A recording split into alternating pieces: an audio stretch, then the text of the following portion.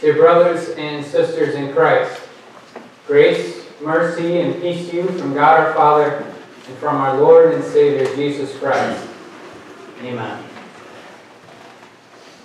How often have you said the words, "I will believe it when I see it"? I think we've all said that quite a few times.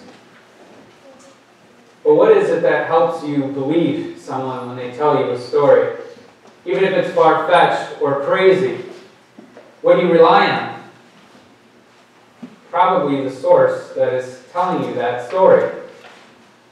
If the person you're talking to is known for making up big and grand stories because they like exaggerating and they like seeing your face of disbelief, you'll probably be a little bit less likely to trust them out of the gate. But sometimes you have a very trustworthy person, someone who you know speaks the truth and doesn't exaggerate and doesn't lie. They want nothing more than for you to always trust the words coming out of their mouth. It's probably a little bit more likely that you will believe them, even if it's some crazy story. As we look at this text today with doubting Thomas, that's the question we're going to ask ourselves. Who do you believe? Who do you trust? Who has shown you that everything he has said is true? And that everything he has done is for you?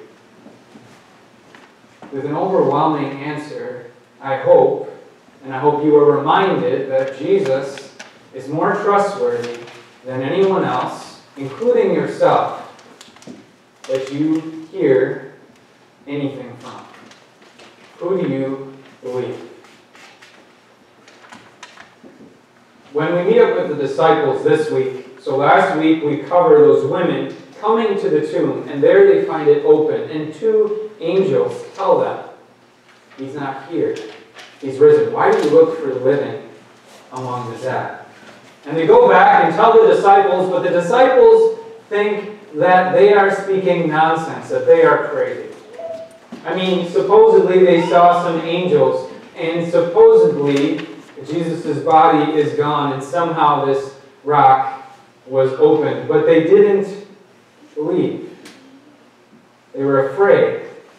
And then we come to this upper room, which it says is the first day of the week, which for the Jews was Saturday. So the following Saturday, after Easter Sunday, there they are, locked in a room, 11 of them, without Thomas, because they're scared of the Jews. They were scared of them because they thought the leaders are going to come and think that we stole the body, and they're going to come and kill us because they are so angry. They were willing to kill Jesus. Why would they not come and kill us because his body is gone? They were terrified. They weren't living in trust or strength, but they were afraid. And it's behind those locked doors that Jesus appears to them. I like how twice in that text it says very clearly, the doors were locked, though Jesus stood before them. He comes in there in an extraordinary way, and he shows them his hands and his side, and he says, "Peace be with you." Conveying this peace. You no longer have to be afraid. You no longer have to live in doubt, because I am risen just as I promised. But then we come back to that scene again. The next evening, and Thomas is there. Thomas had a lot of reason to believe that Jesus had risen from the dead, even more than the other disciples. He had just heard 11 of his closest friends for the last 3 years all tell him unanimously, "We have seen the Lord." So it's not just those women who ran to the tomb, or Peter and John who ran there and saw that the body was gone, but we physically all saw him together here in this room, alive, just as you and me. We saw his hands and his side standing before us. But Thomas refused to believe. Were the people telling him untrustworthy. Some of the questions that I'm sure were going through his head, no one can raise himself to life. That's impossible. I've seen death. Death is the end. There is no coming back from that. Maybe all of these disciples are suffering from delusions, or they want to believe this out of a false hope because they can't face the fact that Jesus is actually dead and he's staying dead. But even as you listen to those reasons to doubt, do they sound more reasonable than that Jesus had actually risen from the dead? Not really. But at least for me, every time we come to this section about Thomas and him doubting the resurrection of Jesus, I relate to him. I understand that it'd be hard to believe that your good friend had risen from the dead. Of course, all of us would love if our loved ones came back to life, but come on, let's be realistic. That's just wishful thinking that he's going to come back. And we relate with that doubt, that feeling of insecurity, and we want to see Jesus' hands and feet. Maybe if he just gives us a little glimpse of an angel or some big sign, then we will know for sure, and we won't have to doubt or be afraid. God, why can't you just give us, a clear sign or appear to us and just say, here I am, peace be with you, believe in me. And then, of course, God, we will believe in you, no questions asked, because the proof will be irrefutable in front of us. If you do that, Lord, we will believe 100% all the time. That's how we feel. And thankfully, God knows us better than we know ourselves. God did that. He tried that with people. Think back in the Old Testament about the Old Testament believers and how close God was with them. How he appeared to them. He sent them angels. Think of the people that were in Egypt who prayed to God for help, and he in a very visible way sent 10 plagues and destroyed a nation exactly as he said he would, and they painted their door frames and they felt and heard the angel of death going through Egypt, killing the firstborn, just as he said he would. And then walking through on dry land in the Red Sea, seeing unbelievable things, and then coming to Mount Sinai and seeing this thunderous cloud covering over and hearing God speak, and they fell in fear before their God. And every day being led by a pillar of cloud, and every night a pillar of fire. And yet, how many of that nation believed in the Lord? Very few. Nearly all of them died in the desert because they did not trust, believe in God. God wants us more, wants us to have more than just knowing facts or knowledge or wisdom in our heads, because he knows that that is not enough for us to believe.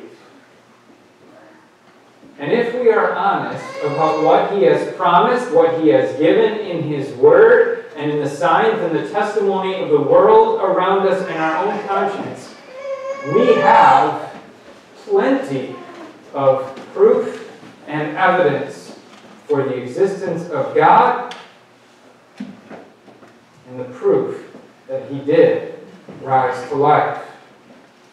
But we are like doubting Thomas. Not because we just want proof, but because we tend to put our hope, our belief in someone or something else than God. This is part of our sinful nature.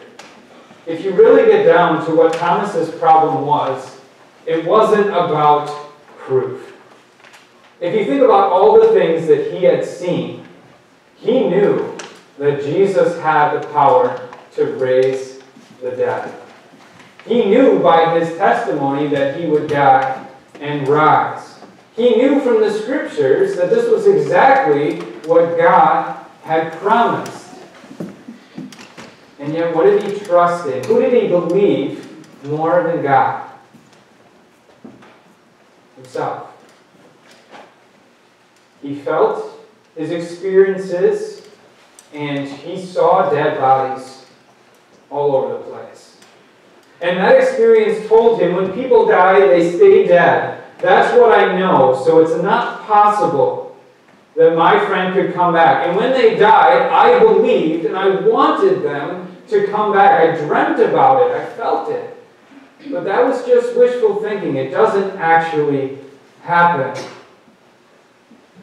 What I know is that I feel guilty because I didn't stand up for Jesus more. I ran away in the garden. My sins, the sins he spoke about, is why he felt he had to go there. So it is my fault that he died, and I need to accept the fact that he's not coming back. He was trusting, he was listening to his own experience, his own sinful nature, and the world around him, instead of the true and faithful words of God, his Savior, who promised him and told him over and over again, because he knew that Thomas and the other disciples would doubt him, I have come here to die and to rise after 3 days. Why? Yes, because of your sin. But I will rise so that you know that your sins are forgiven, that everything that you did is gone. And yes, Thomas, I love you, despite your doubt and your fear to believe, to hope in the resurrection of the dead and life everlasting with God. Let's think about our society a little bit. When we come to things like creation and evolution, a lot of people will claim that it's fact against belief, that science has proven, with a lot of proof, that the world really did evolve over millions or billions of years. And they will cite big-name scientists that have discovered the truths of the beginning of the world. All of that is theory. They are ideas. This is from a science where we are taking information that we can see around us, our experience, and placing that on the origins of the world way farther back than anything we can prove by sight or by science, because science needs to be testable. And so, millions of people defending that creation and evolution is a battle between fact and faith are being deceived just as fully. They are putting their faith in science and scientists versus what God says in the Scriptures, that in 6 days he created the world with his word. An all-powerful God capable of creating the beautiful nature you see around us, the complexity in your own body. Even every little element of your body is so intricately and perfectly made and functions all together. And then you look on the macro scales, you look at the universe and how perfectly we are placed from the sun and how the planets are aligned. And you see proof, you see evidence of a beautiful and amazing Creator who has made this world. So at the very least, we need to acknowledge that it is faith against faith. Either you believe in God or you believe in man. Let's go to what's right and wrong in our society. What's become very popular is that our society or culture can decide what is right and wrong by popular consensus. That really, morality is in the eye of the beholder. And if you just look inside, then you will be able to decide what is right and wrong for you. And we make this decision not based on any proof or evidence to that. We actually have a lot of evidence to the contrary, that what God says is right and good truly is right and good. And we see the consequences when we stray from that. And yet, people believe in that versus in the God who shows us a better way to live. And when we do, we see beautiful fruits in our life, and we see terrible consequences when we stray from what He says is right and wrong. So, who do you believe? Man, yourself, or God? When we come to death, and when we come to despair, when we come to fear, do you believe your own feelings of there's no hope? Or that hopeless feeling you get when you look at the world and you see all the terrible things happening here? Do you trust yourself to find a way out of that? Probably not. Do you believe that this world is just going to be okay if all humans can band together and create peace? Probably not. But instead, maybe you believe in fear and destruction and hopelessness, that the things happening in your life have no purpose, that these terrible things, there's no stopping them, and no one will ever get the things that they deserve. That all these things happening to us will go unavenged, and the evil will win in this world. Because that's what we see and what we experience, and that's how we feel.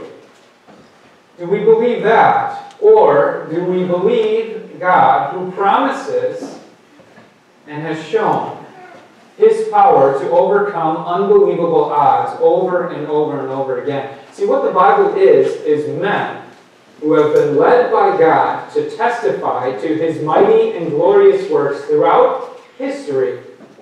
All of these people, disconnected by hundreds and thousands of years, kept a consistent theme and focus on one God who has promised to save us from the beginning of time, and has reiterated that promise and built onto it and showed us testimony throughout generation after generation that He is God and that He does the impossible. And then you have 4 Gospels and witnesses who went throughout the world in manuscripts galore of the New Testament that were spread throughout the world, testifying to one man that a nation and eventually the Roman Empire tried to kill, but could not, because it was so true, they could not stump out the fact that a man had indeed risen to life. And he didn't just do it to make a point, but he did it to give you hope. As the end of our text said, these things are written that you may believe that Jesus is the Son of God, the Messiah, and that by believing in His name you may have life. The truth is, God has given us an amazing testimony. But the greatest of all of that is that through these words, He promises to give you His Holy Spirit that teaches you to believe what these men said. So that you can put your hope in God because you feel it in your bones with your new life, that God has given you, that what He says is true. When He says you are a sinner and that you are guilty, you feel that. And you feel that these things are sins, and you know that God gives you peace that goes beyond this world. Peace beyond understanding. Peace that He gave to those disciples so that they had the confidence to go out, not to preach for themselves. They were all put to death except for John. But to preach so that men may have hope. So that you could have hope. So that you could put your belief in Jesus Christ and not doubt, but believe. So that you would have someone to put your hope in who will never let you down, who always fulfilled His promises today, yesterday, and forever. The one who rules on high and will return on the last day to bring you to be with Him. Because the fact is, the truth is, that death is not the end. And by believing in Jesus, His name, you have new life that has begun in you here. The Holy Spirit has taught you to believe in things beyond this world, much like a child. Isn't it beautiful with kids? They have a much easier time believing things that they maybe have not seen.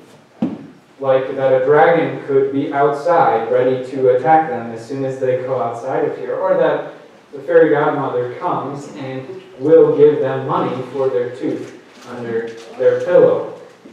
All of these things are so easy for them to grasp because they don't rely only on their experience and their fear, but they trust and believe that there are more powerful and beautiful things in God. And Jesus asks you to believe in Him too. And He is trustworthy and true. He has given you beautiful testimony, physically and spiritually, so that you can have new life in His name. So who do you believe? Believe the one who has never lied to you, who has risen to life. And He promises without condition that all who put their faith in Him will be in heaven with Him forever. This is where you can take your stand. Amen. Please rise.